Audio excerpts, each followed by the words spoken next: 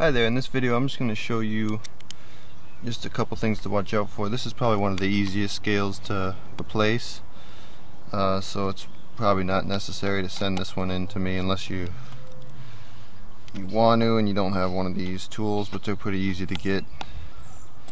You take off these three first and then you switch down to the T8 size, and you could open it up. Makes it kind of easier sometimes, or maybe just partially, and then apply pressure here and keep holding pressure because that frame lock's going to want to push up on there, so this just makes it easier. And then transfer the pressure over to the where the pivot is, slide it back a little bit, and then put your pressure right there. Take that off, put the new scale on. This one is made from cherry.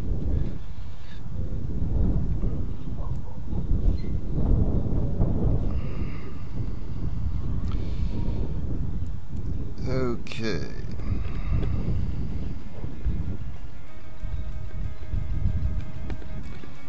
So you tighten that, and you just tighten it until the blade rides in the middle.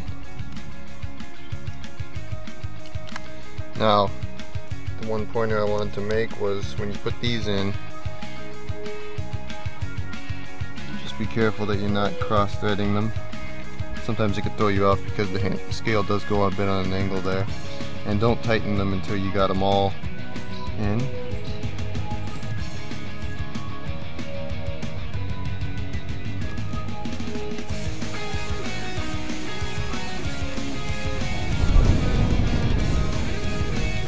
Windy day today. But I like the sunlight, it really comes up in detail in the videos.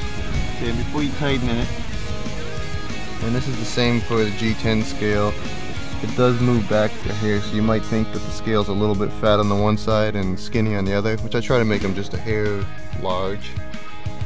So just kind of make sure that's centered, and then you could go ahead and tighten them all.